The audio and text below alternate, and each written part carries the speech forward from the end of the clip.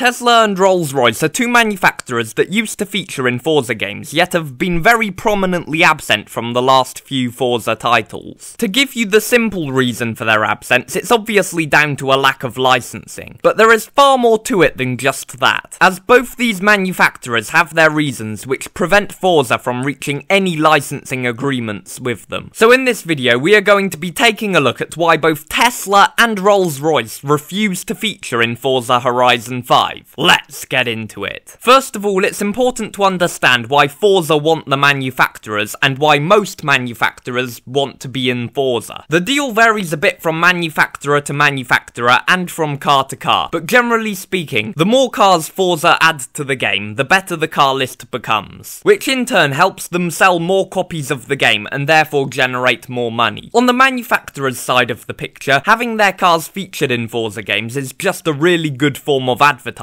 which is meant to help them sell more cars. Although for more exclusive manufacturers, it's more a case of using the advertising to increase the value of their cars through making them more desirable. This is how the deal often works, where it's just a win-win, help each other make more money kind of thing. But sometimes Forza will also pay a sum of cash to the manufacturer just to get the deal over the line if the manufacturer has any objections. Or if Forza want to make a specific car exclusive to their games, they may also pay the manufacturer a sum of money to make that happen.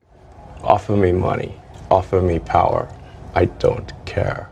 But despite all the potential benefits Tesla or Rolls Royce could receive, they both have reasons why they think it's more beneficial not to feature in Forza games. So let's start with Tesla. Tesla appeared in both Forza Motorsport 4 and 6, as well as in Horizon 2 and 3. But that was back when Tesla had a PR department and actually did advertising. Since then, Tesla have stopped spending money on any kinds of PR or advertising related things, with Elon Musk saying that Tesla don't spend money on advertising and manipulating public opinions, and instead they focus on the product. But that does raise questions, as in order to feature in Forza games, Tesla wouldn't have to spend any money. So the only reason for objection would be that Elon Musk classifies featuring in video games as a form of manipulating public opinion rather than focusing on the product. However, not long ago, the old 2012 Tesla Model S made an appearance in Gran Turismo 7, so I'm not too sure what the logic is there. Although as Tesla don't have a PR department, it must be quite complicated to reach a licensing agreement with them, as it would often be the PR team that would handle all advertising related things like appearing in a video game. So overall, the reason for Tesla's absence is clearly either because they see appearing in a Forza game as manipulating public opinion, or just because Tesla don't have a PR department for Forza to negotiate a licensing agreement with. Either way, if Gran Turismo